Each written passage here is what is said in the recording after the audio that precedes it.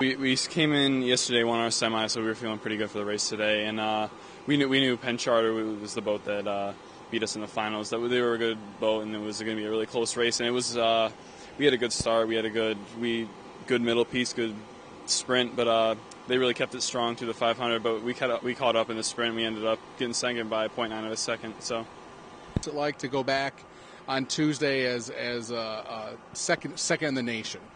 It was cool that we were able to make our own team as Ballston Spa this year and go out and do as well as we did. I mean, it's been a great season for both us in the double and the quad, so it's great to be able to make a name for Ballston Spa and be able to do good at the same time.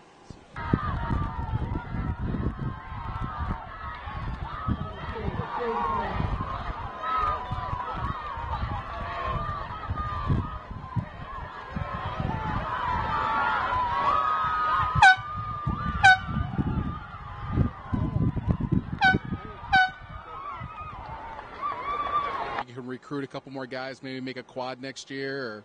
Yeah, we've actually got 3 or 4 more guys coming next season, or during the summer for Learn to Row. So we're going to have a lot of good boats for next year, probably a Novice 8, Novice Quad, one of the two.